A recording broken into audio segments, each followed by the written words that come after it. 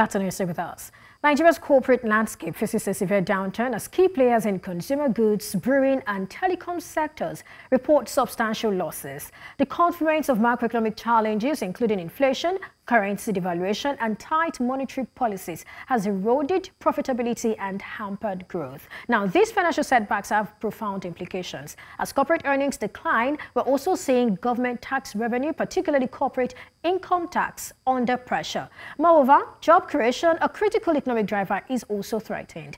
Well, joining me to further review the Q2 results of select listed consumer goods companies is Felicia Awolope, Investment Research Analyst, Meristem Securities Ltd. Thank you for joining me today. Thank you for having me. Good morning. Good morning to you too. Now, before we look at the numbers specifically, I would like you to talk to us about, what you make of the current macroeconomic conditions and the impact it's having on businesses and growth. I mean, just like you mentioned in your introductory statements, we've seen that Nigeria's current macroeconomic, environment has been characterized with different challenges. There's high inflationary pressures. Also, because of this inflation, we have the high interest rate environment as the monetary policy authorities try to curb inflation and, of course, the hike the MPR, which just results in higher cost of borrowing for these players. Also, the major challenge for especially consumer goods players has been the depreciation in the naira, owing to the forces of demand and supply in our country's FX markets. The depreciation of the naira has led to the revaluation of foreign currency balances for some of these players. And of course, this has impacted their financial performance. And we're seeing a lot of them record, after-tax losses, even, losses before tax. And it's not been, particularly unique to just one player. It's been a general challenge that these players have been facing. And we expect that these challenges might even continue in the midterm, in the near to midterm. And that isn't good. Well, let's start with Nestle. Exactly. Beginning with Nestle, let's take a look at the results from these consumer goods companies. If you can just have Nestle results displayed on the screen right now. So we'll look at that. Now, for Nestle, we can see the revenue, cost of sales, net finance cost, and all of those things. Now, talk to me. What's your overview of this result we have on the screen? I mean, just as it is displayed, you see that some of these companies, they've been able to, achieve revenue growth through the implementation of price increases, and even some particular players have been able to grow volumes, which has led to, notable increases in their revenue. But when it comes to the cost side, that's where the problem begins. Some of these companies, or Nestle particularly, although Nestle does not import a lot of its raw material, its backward integration initiatives are paying off in that, that respect. They still have to import their packaging materials, and then there's the impact of FX on the cost of production in that aspect. But when you bring it down to their finance cost, that is where the real challenge for Nestle is. Nestle has a significant, exposure to FX in the form of an intercompany loan from its parent company, and this loan is denominated in foreign currency, in the USD particularly. And so when we see the depreciation of the naira, it just means that this loan has to be revalued, and of course the company, ends up recording foreign exchange losses due to these balances. And this is one of the things that impacted. I mean, it will be notable that if we remove the impact of foreign exchange on the results for Nestle in Nigeria in, H1 2024, the company could have recorded profit, for around maybe 7 to 10 billion naira, exceeding the impact of foreign exchange losses on the financial performance for the period. Well, let me say this. Now, how concerning is the company's negative equity position, and how does it sort of, plan to address this? Well, it's a concern because it just means that, shareholder funds are eroded. The company's ability to withstand further shocks is jeopardized because shareholder fund, which is is supposed to be like a backup for when things like this happen, is completely eroded due to accumulated loss since the beginning of the depreciation. I mean, the significant depreciation of the naira following the devaluation of the currency in June last year. And although the company has come up with different strategies to try and improve their equity positions, they came up to tell us that since it's the revaluation of our liabilities that is leading to these losses, they want to adopt, another cost, recognition method for their their assets too. They want to start revaluing their assets at market prices to, just make sure that it is balanced. We're not just revaluing our liabilities while we're leaving assets at historical cost, methods. But we've seen that has actually helped. We saw the company record around 150 billion in valuation gains. However, due to the fact that the challenge is still ongoing, they're still, recording accumulated losses. That is what is still putting them in the negative equity, territory. And we just expect that, of course, they will continue the valuation of assets, and maybe that would provide, temporary relief. But as long as, the company still records negative they still record losses after tax, it will continue to impact their retained earning components. So we're expecting to see maybe Nestle come up with strategies that would maybe raise capital or anything that would help them boost this equity position, so that it just improves their shareholders' fund generally.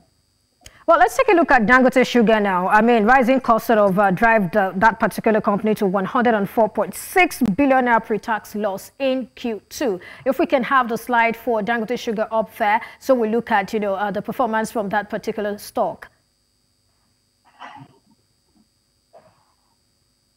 All right, and so looking at that particular, we saw significant increase in current liabilities and also decline in gross profit. And I'd like you to talk about, the overall financial health of Dangote Sugar and what steps, the company should take to improve its position. For Dangote Sugar, though the situation is not, exactly similar to what Nestle is facing. It boils down to the impact of FX. Looking at Dangote Sugar is a company that imports almost 100% of its raw material, that is sugar, from Brazil. And that means that FX weighs heavily on its direct cost of production. And if you look at their cost of production, if you look at the breakdown, you would see that the cost of raw materials increased by around 105%. And that shows the impact of the depreciation of the naira on the prices or the cost of importing this sugar from Brazil during the period. And when you of course, added bearing on the gross profit of Dangote Sugar and even operating profits. And when you look at their finance cost, you see that finance cost increased by over 150%.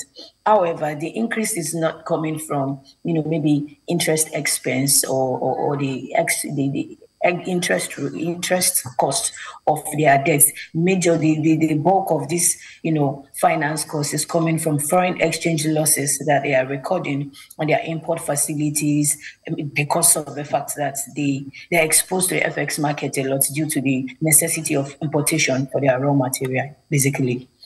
Well, looking at debt profile, really, how sustainable do you think Dangote Sugar's debt profile is? And what are the risks associated with, its new plan now of relying on commercial papers and even bank overdraft? When you look at its debt profile, the company has, come to the capital market in recent, periods to issue commercial papers. And of course, every company has, they have to take on overdraft bank loans just to be able to maintain working capital. But the major problem for Dangote Sugar would not be this commercial paper raises or the bank overdraft. Really, the company would be sufficiently able to service these loans if not for the impact of the foreign exchange, depreciation of the naira on its import facilities, which impacts the total finance cost, which is what you are seeing play out for Q2 2024. Right, interesting. Let's look at BUA Foods now. That's it's posted 24% profit growth amidst 27.4 billion forex loss. That's sort of huge. Now, given the impressive profit margins, that BUA Foods achieved in H1 2024, do you think BUA Foods can sustain this level of profitability in the face of potential inflationary pressures, rising input costs, and even increased competition within the consumer goods sector? Taking a look at this particular result, you want to say that it sort of looks very good compared to its peers. Maybe it's outdid or even outperformed its peers. But let me get your thoughts on this. I mean, for Dangote Sugar, we've seen that, for BUA Foods rather, we've seen that BUA Foods has been able to expand its volumes. One major driver of profitability for BUA Food has been the ability to, establish brand presence, improve its brand equity, to grow market share, to grow volumes. And of course, the inflationary pressure also necessitates price increase for some of these products, which means BUA Foods has been able to grow its revenue significantly. If you look at the financials, you see that even BUA Foods recorded, FX loss of around 27 billion, but the significant jump in its revenue was able to offset all these increases in its cost of sales and its finance costs, and that is what is driving the profitability that we see. And going forward, the outlook for if they'll be able to sustain this profitability or this level of profitability will be hinged on how much they're able to maintain market share, how they're able to continue to drive volume. We see that BUA Foods is in its expansion stage. They are doing a lot of expansion, and also the company's revenue is not just coming from maybe one business segment. So these are the things that are helping the company maintain, profitability in the face of all these challenges that the industry is facing. They've been able to grow revenue significantly, and their revenue is not just coming from one business segment, which is one thing. This diversification, it helps to offset, how the current macroeconomic environment impacts one particular business segment. Right. I'd like us to wrap up this way. I'm going to talk about NASCON now. So if we can have NASCON result posted up there. And for NASCON, it's posted 13% profit decline in Q2. That's despite revenue growth. So looking at this particular one, looking at the significant decline in gross margin, what specific actions is NASCON taking to mitigate the impact of, rising raw material cost and improve profitability? We'll close on that, and then we'll probably then do more like a comparative analysis. So let's have that on NASCON, and then we'll do a comparative analysis of these four consumer goods companies. Felicia. I mean, for NASCON, you see that NASCON, I would not say came late to the party, but they did not experience the impact of the depreciation, the devaluation of the Naira and the subsequent depreciation. The impact was not immediate on the performance of NASCON. And that's because they have like a third-party procurement, company. It's like an intercompany arrangement that gets this company is in charge of sourcing raw materials for NASCON, and they have like a contract, for I think a 2-year contract that just expired early this year. So this contract sort of protected them against the impact of the devaluation of the Naira and even the subsequent depreciation that we saw last year, as they already had a contract in place for the sourcing of their raw materials. So the impact that we've started seeing, for Q1 and even Q2 2024 is because the contract just expired, of course, so they have to enter into another contract. And this contract there would be an impact of FX on this new contract that they are about to enter into, and that's what we are seeing. But given that the Naira has been relatively stable, I mean, the depreciation we've seen, especially in Q2 2024, has not been as significant as what we've seen between June last year and March this year. I would say that, of course, their cost will remain elevated now that the impact of this market challenges and conditions will be reflected in their financial performance. But seeing that we are not expecting very significant depreciation of the Naira in the near to mid-term, we believe that their costs would remain elevated, but maybe not spike by so much. Okay, just before we go to that comparison, what's the company's outlook for raw material cost in the coming quarters? In 30 seconds, and then we'll do more like a comparative analysis and close on this. Like I just mentioned, of course, we expect that costs will see increase. I mean, due to the fact that they are exposed to the foreign exchange markets to source foreign exchange to import their raw materials. So movements in the foreign exchange markets, movements in the cost on the price of Naira against other currencies will still continue to impact their cost of production. I mean, that's the expectation going forward. But so the extent would now just depend on what would be seen in the FX market, how much the Naira depreciates against the dollar. Okay, so comparative analysis basically of the four stocks that we just reviewed today. What's your thoughts for shareholders? I mean, we've seen that, since the beginning of this challenge in the industry, since we saw all these, challenges come up, high interest rates, which increased cost of borrowing, the inflationary pressures, that is no news, and even the constant depreciation of the naira.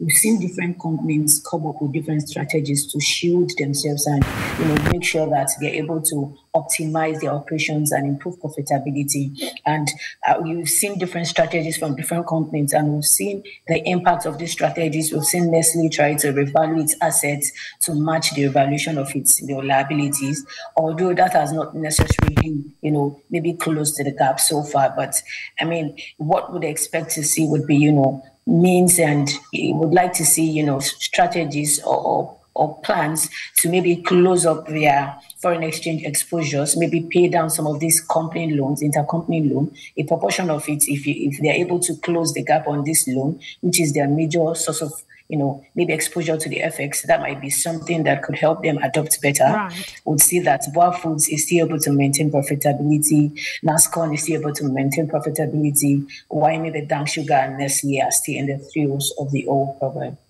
Right. Felicia Awolope, Investment Research Analyst, Meristem Securities Ltd. Thank you for your time and your thoughts on the show today. Thank you very much for having me.